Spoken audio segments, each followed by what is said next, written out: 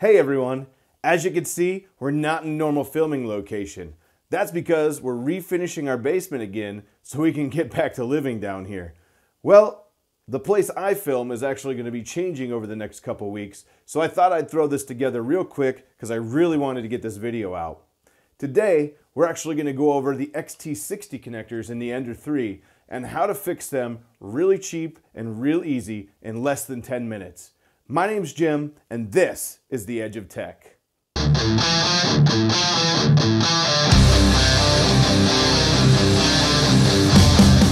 Okay, so we're going to get started, but first let's go through what we need.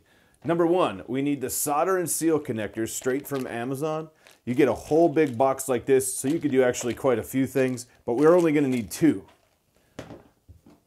We need some sort of wire stripper. I prefer this style, but you could use any style wire stripper you want.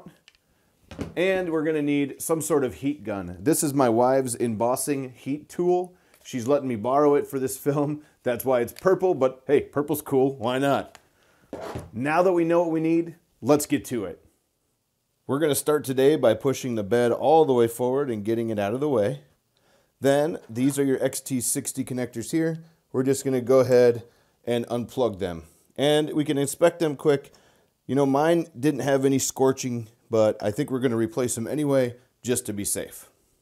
Next thing we're going to do is grab the flush cuts that came with the kit, and we're just going to go ahead and cut these right after the black shrink on each one. Just like that. Trying to keep my arm out of the way so you can see.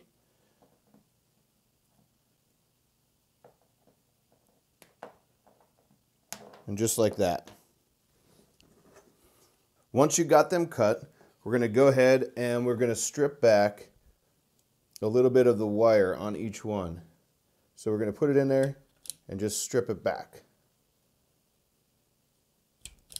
About that much. So we're going to do that for all four. So now that they're stripped, we're ready to go. We can grab the 12 gauge solder and seal connectors. That's these right here. They're blue. And we can go ahead and put your first wire in, just like that.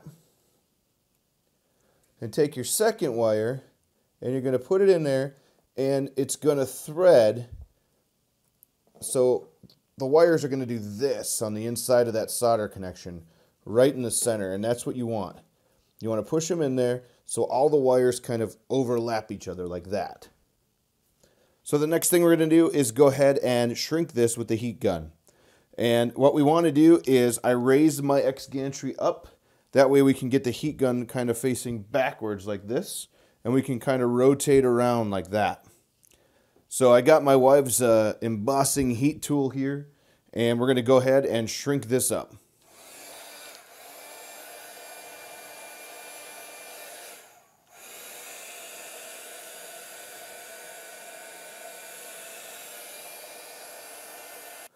Okay, so the first one is shrunk and done, and it looks good. It's tight in there, and if you can see, the solder is all melted through the wires there, which is great. We're going to go ahead and do the second one just like we did the first, and then we'll be done. As you can see, they're both done now. I have it shrunk all the way through, and the solder is melted right in the center, so it goes through all the wires, which is great, and that's what we need. From here, we're done. You can reroute your cables however you had them cable managed. In my case, I'm going to put them on here with some clips, and we're going to call that a day. So I did go ahead and cut the sleeves off of the XT60 connectors, and as you can see, on both of mine, on both sets, they're soldered.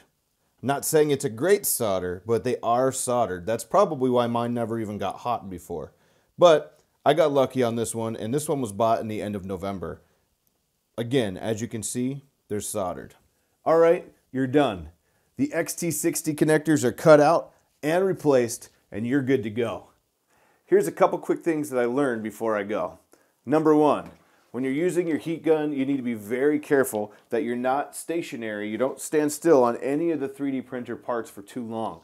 This gets really hot, and you don't want to melt or damage anything on your printer. Number two, when you're shrinking the shrink wrap and you're trying to get the solder to melt, you want to move this around and keep it going around. You don't want to hold it in one spot for too long because that spot could melt. I actually did this on the second one I did and I had to start all over. But we're good now. So just be careful with that with the heat gun. You're in close proximity and you just want to make sure you don't melt anything and you don't damage your printer. Other than that, you're good to go. I hope you guys learned something today, and as always, keep printing. Hey everybody, I hope you guys enjoyed the video today. This is my cat Jameson. He's been helping me with this build. If you liked the video, please click the like button, click the subscribe button below, and if you want to get a notification every time we put out a new video, please click that little bell.